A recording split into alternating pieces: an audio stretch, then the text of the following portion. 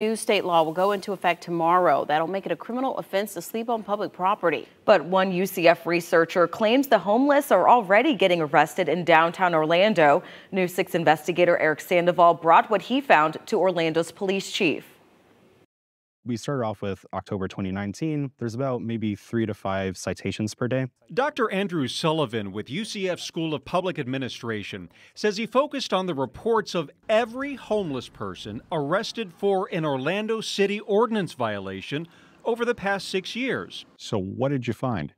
Yeah, and so we found that starting in about last fall, there was a big increase in citations of people overall, but especially people experiencing homelessness. When he compared October of 2022 to the same month a year later, Sullivan found the number of panhandling violations went up 200%.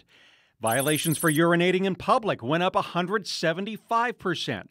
And public camping, or sleeping on public property in Orlando, went up 375%. So what's happening here? We went to Orlando Police Headquarters to ask Chief Eric Smith to get some answers. We're not out there to arrest people. We're out there actually to give services, give helps to people. Smith says OPD's numbers don't stack up with the UCF professors. He says the department's new homeless intervention unit has made contact with a little more than 18,000 people this year so far. Out of that, they've made about 320 arrests. That amounts to 1.78%. Sometimes you get people, like anybody in life, having a bad day. Those are the people we end up having to arrest. Hey, you got to leave this person's property.